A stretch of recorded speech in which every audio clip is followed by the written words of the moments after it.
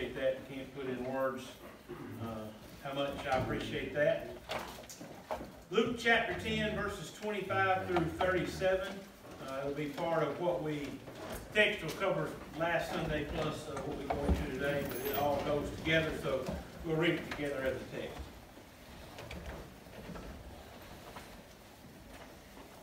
Luke 10,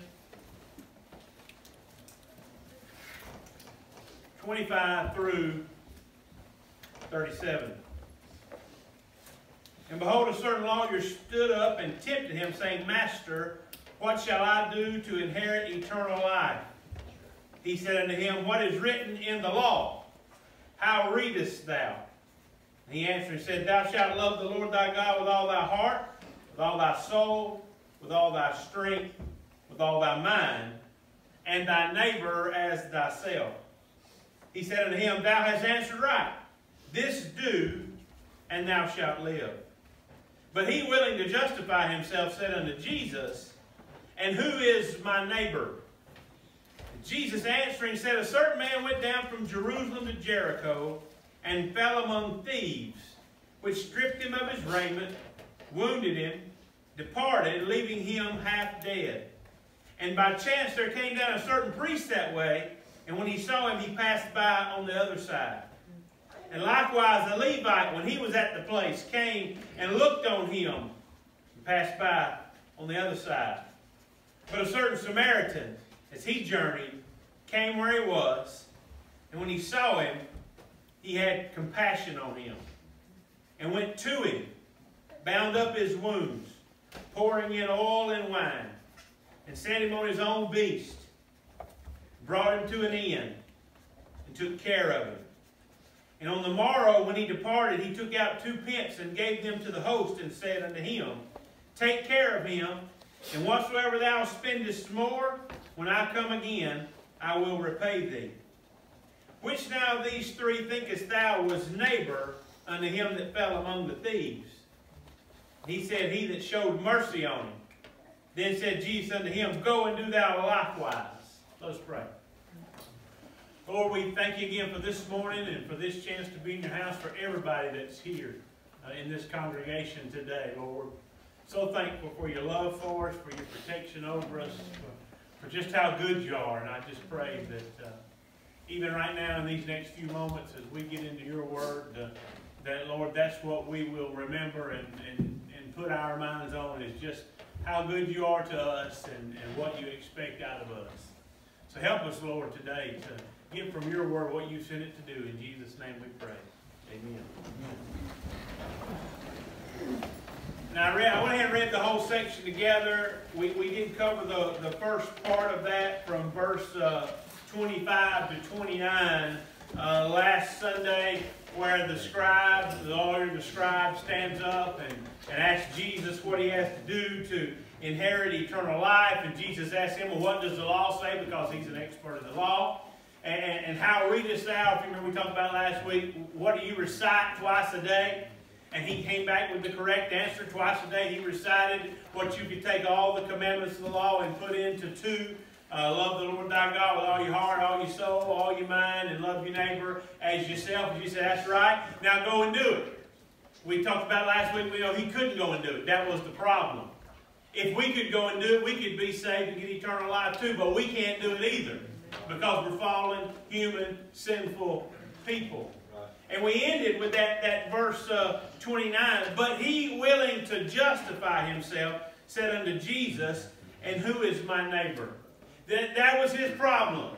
He didn't want to hear about mercy and grace from a Savior or something that he needed to be saved. He didn't want to hear that he had fallen behind and not done what he was supposed to do. He didn't want to be classified, like Romans said, of having fallen short of the glory of God. So he was willing to justify himself. Well, what does that mean he was willing to justify himself? Well, he went straight to, well, who is my neighbor? In other words, I've already loved God perfectly, or at least that's what he thought in his own mind. I do. I love God with all my heart, all my soul, all my mind, all my strength. Got that covered. I love my neighbor. Got that covered. Unless, Jesus, you have changed the definition of neighbor. So just who all is supposed to be my neighbor? Again, you can see arrogance that he has in that he's done all those things. So surely he's going to get eternal life. And again, remember we talked about last week, he thought he'd get eternal life anyway because he was a Jew, and all Jews get eternal life. All Jews go to heaven. That's God's people. They don't have to do anything, just the fact that they're Jews. And so he poses that little question there to Jesus. Who is my neighbor? So Jesus answers him again. First he'd answered him and told him, yeah, you can get it right now go and do that. Knowing he couldn't do it. So now he's going to give him an answer about who is my neighbor. And we get into this story that's so familiar to us. So familiar, in fact, that your Bible may say at the beginning of this section, the Good Samaritan. Whether people know the Bible or not, or know the backstory to it, they've all heard Good Samaritan, know what a Good Samaritan is. A Good Samaritan is somebody that helps somebody that's in need. All that comes from this little passage of Scripture. So we understand it, we've got it. Matter of fact, in the state of Alabama, on our laws, there's Good Samaritan law. You're supposed to stop and help somebody that's in need. Well, that is the backstory to this text. It is about how we ought to love our neighbor and help someone who's in need. But in reality, when you get down to it, it's really an evangelical message. Jesus is going to give this story to this man, this unbelieving, self-righteous man, to confront him about his self-righteousness and hope to bring about an acknowledgement that he's a sinful man and he needs mercy and grace. That's really the purpose in the story that Jesus is going to give. And I'll say that too. This is a story. This is a parable. This is something that's made up. This is not a real man. This is not real thieves. This is not a real innkeeper. So people get to argue. And believe me, this is such a popular story. There's lots of arguments among scholars and symbolism and what this means and what this means. And this is what the oil and wine is, and this is what the blood is, and this is what the inn is, and this is what the donkey is. And it's a story, folks. Jesus made it up in this instance to show this man where he stood. And so keep that in mind as we go through it. So we just pick up with verse 30 where we'll start, where we left off last Sunday. Jesus answering said, a certain man went down from Jerusalem to Jericho. That's a popular, known trick, travel for these people in this day. The road that goes, and it is down. Remember, Jerusalem's up. It's up on a hill, up on a mountain, up. So to go down to the valley into Jericho, to go that direction, was a dangerous travel. According to the statistics, you can go and take that road now. 17 miles, and it drops 4,000 feet during those 17 miles. And it's some cliff places and some precipices and some places where if you fall off, you drop down 200-300 yards before you hit something next. It's a really dangerous and foreboding road to travel just because of that. But also in this time, because of that and because of places to hide and because of, once they got you right there, there's nowhere for you to go. It was a place for robbers. It was a place for folks with ill-gotten means. It was a place for people to come, take your stuff, and leave you high and dry. And so not only was it dangerous for the geography part of it, it was dangerous because of the thieves and the pirates that hung out around there and tried to take your stuff from you. So they understood. Matter of fact, the Old Testament, this same road was called the Pass of Adjuman, or if you translate it into our language, the Bloody Pass. So that's how it got its name from that. It's a dangerous place. So when he gives this description, this lawyer, this scribe knows exactly what he's talking about, and then all the people standing around listening know exactly what he's talking about. Certain man went down from Jerusalem to Jericho and did exactly what's predictable. Fell among the thieves. And this is what they did to him. Stripped him of his raiment, wounded him, departed, left him half dead. We can understand that. We can see that picture in our mind. Took all his clothes off of him, took his stuff from him, every possession he had, beat him to a pulp, left him, as Jesus used the word here, half dead, and just left him laying there. So we can see that. Unfortunately, in our society, we see that happen now. Except sometimes it's by the grace of God they leave you half dead instead of all dead. But they left him half dead. He's in need. He needs immediate assistance. He is in the process of dying.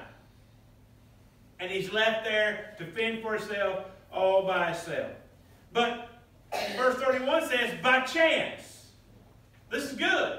If you're listening to Jesus tell this story and you've not read this story before, you had not heard it, you don't know what's fixing to happen next, you think this is good. By chance. Well, that's a good chance. This fellow's lucky. He's lucky he didn't die all the way. He's just half dead, and here comes a priest going to save him.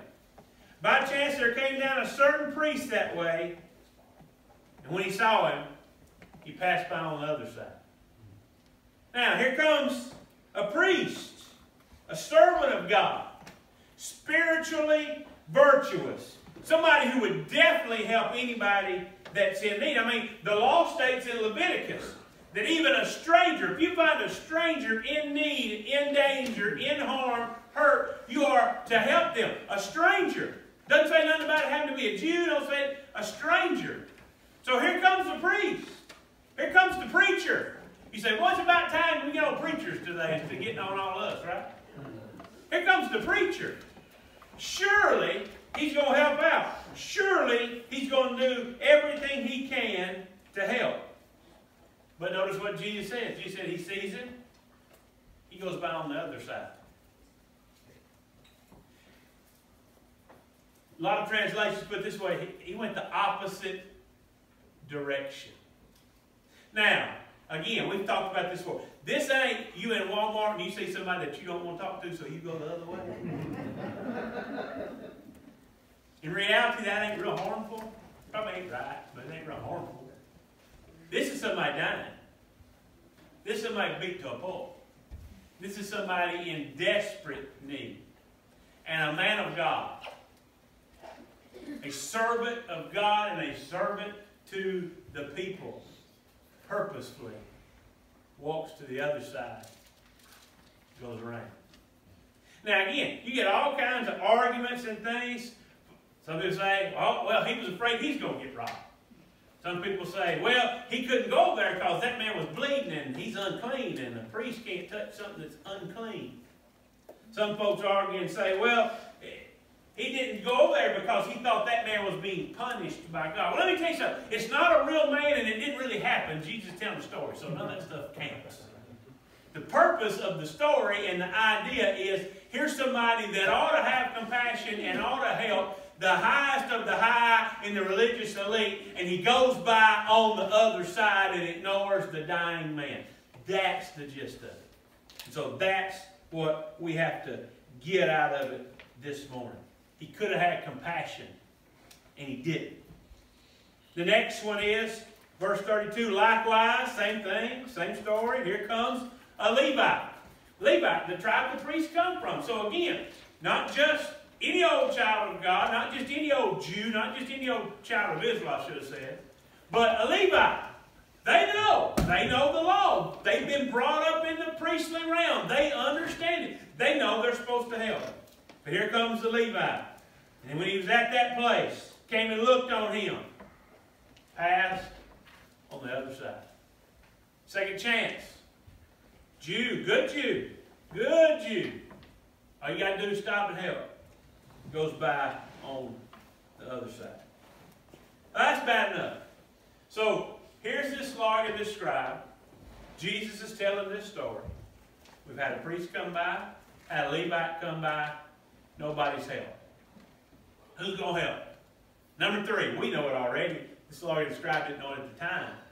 But boy, Jesus really gets him. And you'll understand, you'll remember if you don't already remember right off the top of your head. But a certain Samaritan, as he journeyed, came where he was. Stop there for a second. We're going to do not just any old other person, but we're going to go the opposite of the priest and the Levite. Now we're going to find a Samaritan. Again, this is where we get the word, the term we use for somebody that helps somebody, but this is a real person. This is a Samaritan. Somebody from Samaria. You a Shannonite. You came from Shannon. This is a Samaritan. Now, we have to remember there is animosity between these two groups of people. Jews don't like Samaritans. They used to, hundreds and hundreds of years ago, be together. But a certain group of Jews went out and intermarried among the Gentiles in the surrounding lands. And when they did, they became unclean. And the Jews pushed them away and would have nothing to do with them. Fast forward in time, there's this angst between them. But when the Jews go back to rebuild the temple and rebuild the wall, the Samaritans offer to help them, which was good. They needed help. The Jews said, we don't want your help. You stay away from us. We don't like you. We've never liked you. We don't want no part of you. You're not going to touch our wall. You're not going to touch our temple. So the Samaritans decided they'd build their own temple. The Jews worshiped Jehovah God in Jerusalem at the temple, and they built them a temple up in the mountains where they could worship God. The animosity is so bad that about 130 years or so before Jesus is born, some Jews, some Israelites go up in the mountain and destroy that temple of Samaritans. They hated them so bad. When you get to Jesus' time, and you'll remember this, Jews would not even go through Samaria, even though that was an easier route to go certain places. But they would add an extra day's journey and go around Samaria to keep from having to go through it, because they didn't want Samaritan dust on their feet. If you remember, that's why when Jesus meets the woman at the well, it's in Samaria. That's a Samaritan woman. And the first thing she asks is, why are you even talking to me? Knowing who I am. And you remember in the conversation, she says, you say, serve God in Jerusalem. My fathers say, serve him in the mountains. So who's really right? So that's the backstory of that. So here's somebody that this lawyer, scribe, would hate, despise, a Samaritan. He would have loved the priest. He would have loved the Levite. They didn't even give a second look to this man. But here comes a Samaritan, somebody that he hates, somebody that he despises, somebody that he likes nothing of. And the Samaritan comes, and I love the way Jesus puts it at the end of verse 33. He has compassion on him. That little rub a little salt in the wound. In other words, your priest had no compassion. Your Levite had no compassion. The Samaritan that you think is filthy, dirty, and you don't want nothing to do with, had compassion. And there's the difference. Two men, no love for the stranger. One man, love for the stranger. Two men who had religion, no love for the stranger. One man who had the wrong religion had love for the stranger. Jesus goes into detail of it. I like this. Again, remember, this is made up, but I like the detail. He went to him. The other two went around him. So I like the way Jesus put it. He went to him. Bound up his wounds, pouring in oil and wine. No, he wasn't trying to get him drunk. Remember, wine was used as an antiseptic. It would kill germs, just like alcohol does today. So that was medicinal for people at that time. He must have had some really bad cuts, scrapes, maybe broken bones, maybe a bone sticking out. Who knows? We don't know. He didn't go into great detail about that. But he had to use oil and wine because that was the only medicine they had back then. Maybe it's what Mama used to put on me, mercurochrome. Little purple stuff or orange stuff. Maybe it was that. Something like that. I won't tell why she had to put it on me because y'all already know that story. Puts this medicine on him. Takes care of him because he's got compassion on him. Sets him on his own beast. The man can't walk. He's beat half to death. Puts him up on his beast. Jesus says beast. You'll get people argue what the beast is. It don't matter. He can make the story up. It's a beast. Mule, donkey is something. Puts him up on the beast. Brings him to an inn and took care of him. Now, first thing you think, inn, that's good. inn. We've been talking about inn at Christmas time. The inn. There's no room in the inn. All right, let's talk about what inns were real quick and make sure you understand. What was that place we stayed at for the men's conference, Alan? Scott had to answer it last time. That's right. Well, it was super nice. It was probably the nicest hotel I ever stayed in. That ain't the inn it was. It wasn't no Marriott, whatever that thing was. This is more like, and how you say this without saying it wrong? This is more like the Motel 6 on the wrong side of town. This ain't the right place to go. This is the no-tail motel, roach motel. This is rough stuff. That's the way inns were then. So when Jesus didn't have room in the inn, it really wasn't that bad of a thing for him not to have room in the inn. Those inns were like those bad places today. Full of criminals, full of crooks, full of prostitutes, full of people that would swindle you out of everything. It weren't really good places to be and stay. But for somebody that's half dead, it was a welcome place because it got him off the side of the road, and this Samaritan took him in and began to help him. By the story, he stays with him all night long and takes care of him. It says that in the verse 34, took care of him, in 35, on the morrow. So he took care of him all night long. Bound up his wounds, continued to clean him up, got him a place to stay. Then he goes to the innkeeper. Again, in a place like this, the innkeeper's usually pretty corrupt himself, pretty much a crook. And he gives him money. Money. The Bible says 2 pence. Some translations say 2 denarii. It said, here, take care of him for me while I'm gone. Now, again, you go back, you can find all kinds of answers on this. I found everything from 1/32 of a denarii, or of this amount of money to stay a night in the inn, all the way up to 1/12. So basically, he gave him 2 denarii, or 2 pence. So it was either anywhere from 24 days to 64 days worth of staying. Pretty good chunk of change. It says, here's the money. Take care of him. Let him stay. Because, again, he's got to be pretty bad off. It ain't like he's going to be up the next morning and get his free continental breakfast and be on the road. He's messed up. So he gives him all of this money to probably a crooked man and says take care of him. But that's not just it. He don't just leave either a month or 2 months' money for him to stay. He says, hey, and anything extra that you got to spend on him, just keep a tab. When I come back, I'll pay for it. What a man. What compassion.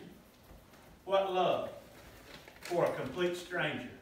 And hey, you scribe, if I gave you 3 choices and told you which one I'm in, you wouldn't have picked Samaritan, you'd have picked the priest. And it wasn't the priest, it wasn't the Levite, it was the Samaritan.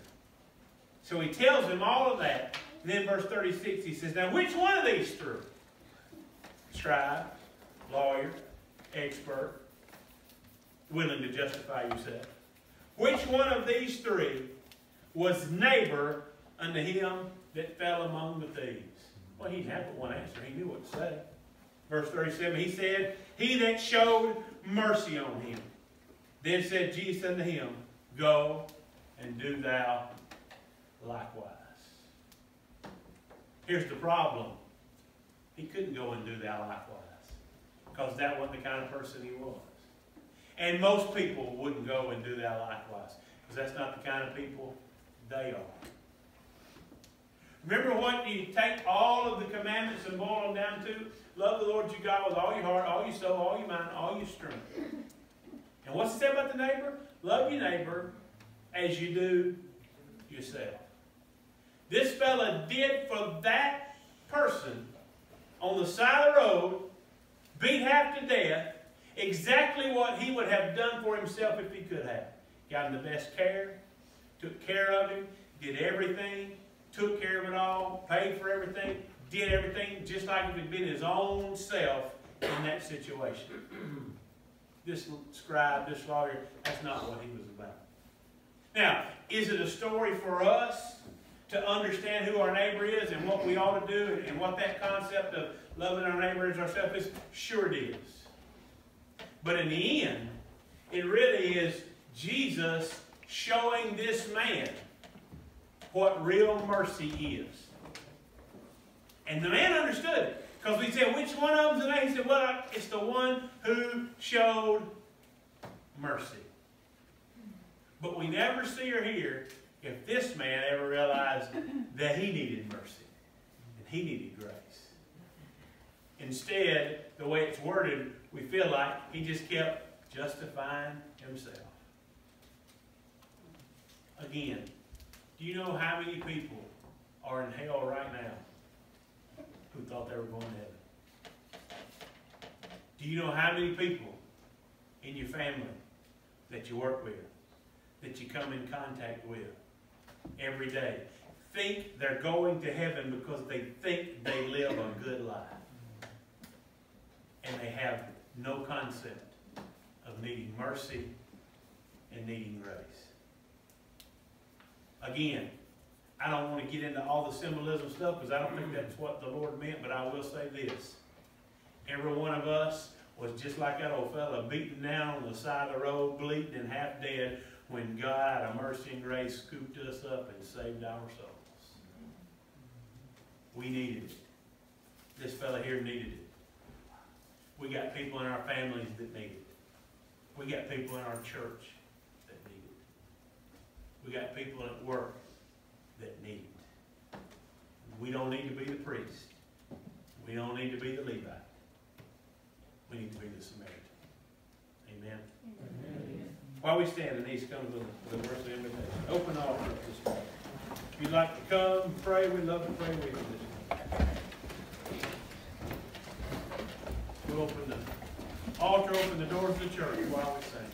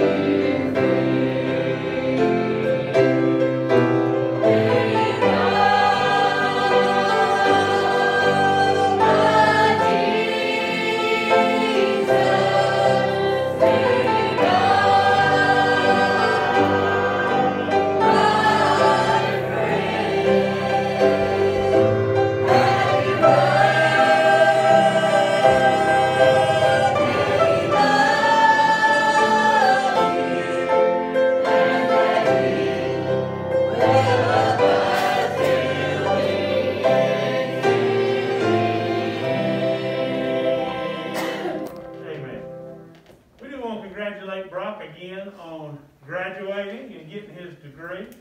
That's awesome.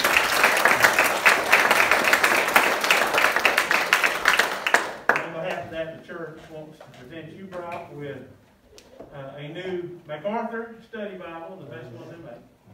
And I want to present that to you and tell you to love it, live it, learn it, and tell you how proud we are of it. Amen. Tell everybody what you are. I said tell everybody what you are now that you're all right now. Oh, I'm an electrical engineer. Electrical engineer. The one that needs to be great. You know, PE.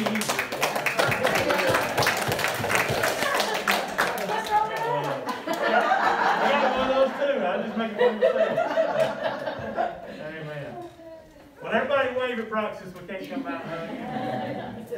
Congratulations. Amen. We're going to let you keep off too. Appreciate that. Thank you. Don't forget tonight, Brad will be preaching for us, so remember that. You pray for him. Pray for me while I try to defend myself against Carol here in the next minute or two. I'm a PE. Yeah, I am too, so I understand. Amen. Let's dismiss. Brother Perry, would you dismiss?